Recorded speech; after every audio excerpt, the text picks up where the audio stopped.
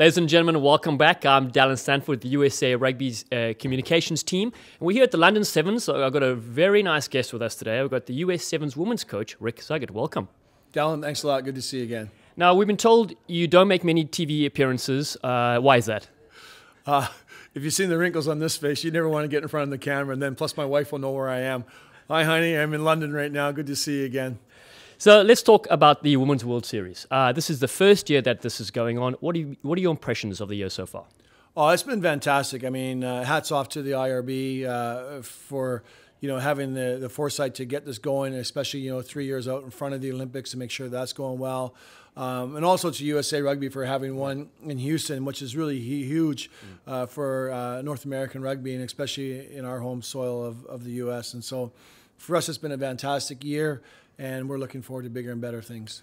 The Olympic Training Center, we've spoken about it before. It's a wonderful opportunity for athletes to train at a high-level complex. You're living down there now, obviously. What's it been like this year so far? It's fantastic. I mean, there's no place like Chula Vista. It's lovely. The climate's really nice. All the people that work at the USOC are very supportive.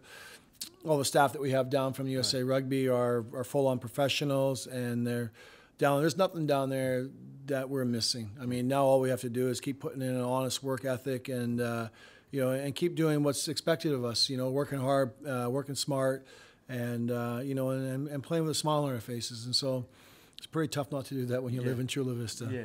Let's talk about the series. You guys have had, you made the Cup final in Houston.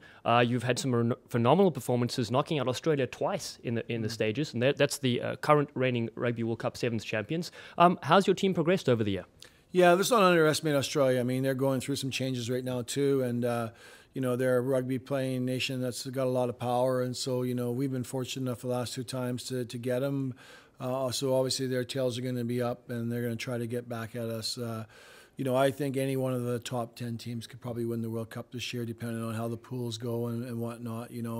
And so it's just a matter for us to being able to be in the right spot at the right time. And our athletes have done that. They've worked hard over the last year, and we're ranked up there in the top 4 right now. And like I said, once we get into those tournaments, and once pressure does funny things to teams, and so we'll see what happens there, and hopefully that we've done enough work behind the scenes to to battle our brains and to put our bodies through that fatigue where they get a little bit tired and have asked to do things uncharacteristically. And some days the players will hate me, but I'm hoping at the end of the day that they really like all the work that they've done through to get to where they want to be. Yeah. Now, rugby was founded about 190 years ago. Rumor is that you were around when it was founded. What's it like returning to the home of rugby in England? It's good. I mean, I always laugh at our girls because I say, these lines on the field, they've been there since the invention of the game over 150 years ago. And so it's a great question. I mean, I've seen you've done your homework a little bit, and yeah, it's good. The last time I was here, I think, was probably 4 or 5 years ago, and my memories then weren't great.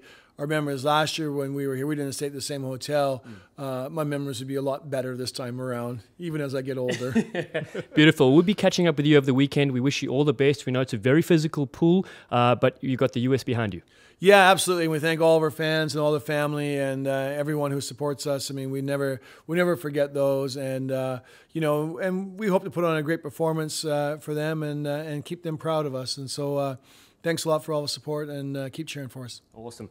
This section is brought to you by Gilbert. We thank you for all their support, the official behind-the-scenes sponsor of USA Rugby Eagles. Thanks, Ric. All the best this weekend. Yeah, thanks a lot. You too.